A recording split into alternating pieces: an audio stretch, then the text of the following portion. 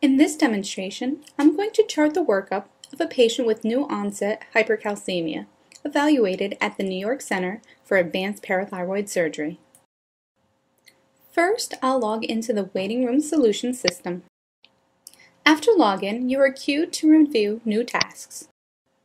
In this case, I'll review a patient's recently received lab results before charting the current encounter.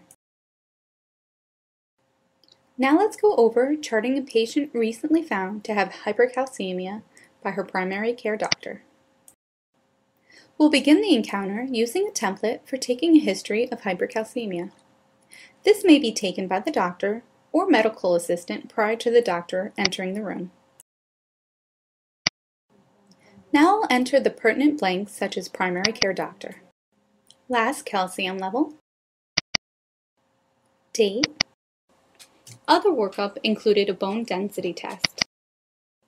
Now I'll enter the pertinent history, positives, and negatives. Leaving the template view, you can now see a correctly worded history based on your selections. Now I'll chart the review of systems. There are several pertinent positives that I'll chart under general constitutional symptoms. If the remainder of the review of systems are normal, then just click the Global Normal button. Medical, surgical, family, and social history has been entered by the patient through the patient portal. This can be further edited in the note. Medical and family history items can also be specifically denied.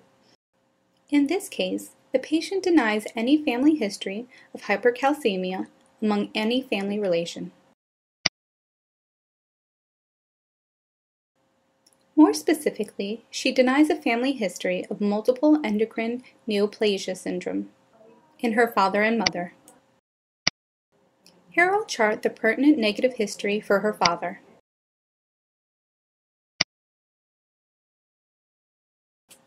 Now I'll review medications.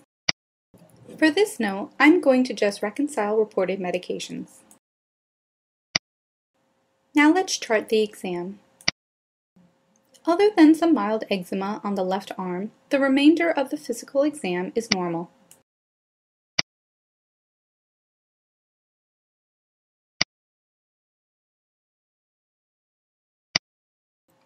So by clicking normal for each body system, your own normals are entered into the note. This is customized for each provider. Now I'll enter my diagnosis and plan. My diagnosis now is hypercalcemia. You can elaborate on your history. This can be entered by keyboard, tablet, or voice recognition. Based on the diagnosis of hypercalcemia, my workup is already defaulted to the standard test I would order. Also based on the diagnosis, patient instructions are made available for printing and/or emailing directly to the patient. I'll select my follow-up time. Evaluation and management codes, as well as office procedures, flow through directly to the claim for easy claim creation and submission.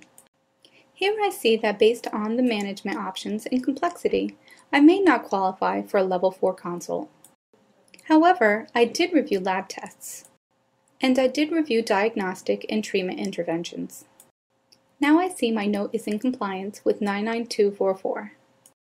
Now I'll order my standard initial workup for newly diagnosed hypercalcemia. Your standard test can now be ordered as a panel.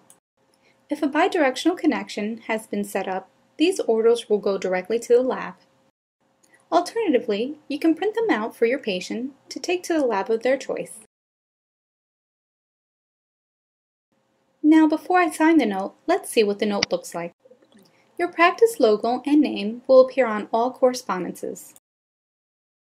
Pertinent positives and negatives are bolded red.